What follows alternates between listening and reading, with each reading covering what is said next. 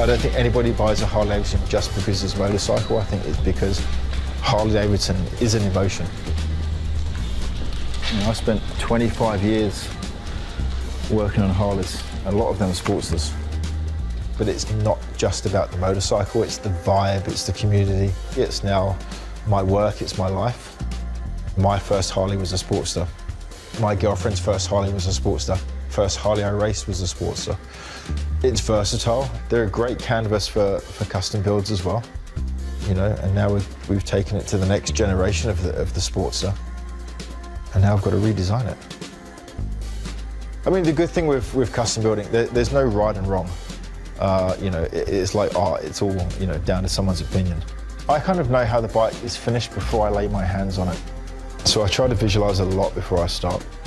Going over ideas, back and forth, stand back, have a coffee, have another look, and I'm building in my head. I like to take a bike, strip it back to kind of what we have here, and then you can see the bones of everything. You know, what you can sacrifice, what you can move.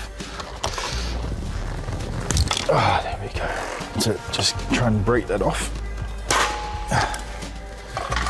We don't need that. Everything is redesigned. The technology is light years ahead of what we've had before. And an animal of a motor. Loads and loads of power. It's very different to any Sportster that we've ever seen.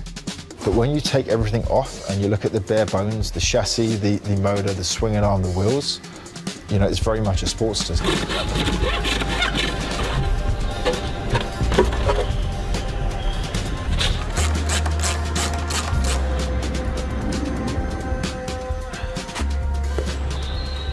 You know, a simple design is sometimes the best design.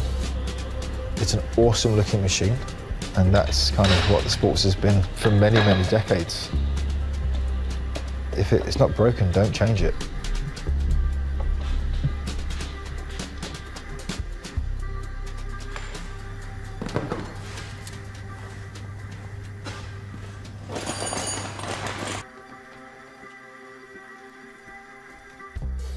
So here it is, my first custom build on the new Harley-Davidson Nightster.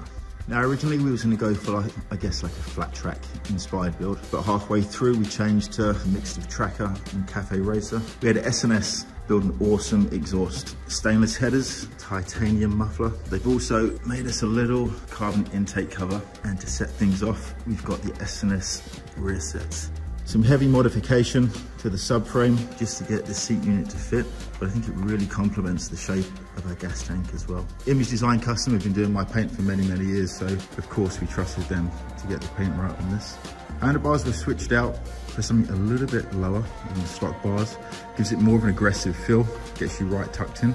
So we switched out the forks and the triple trees to those off an FXDR.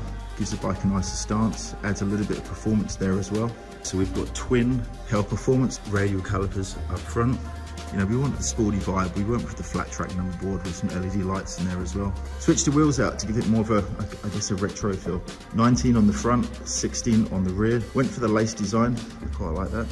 Moving on to the back, so we had Legend suspension. So we've jacked it up by about 1.5 inches as well. Added the chain drive, just because we like the look of it. I'm real happy with how the bike turned out, and I hope you like it as much as I do.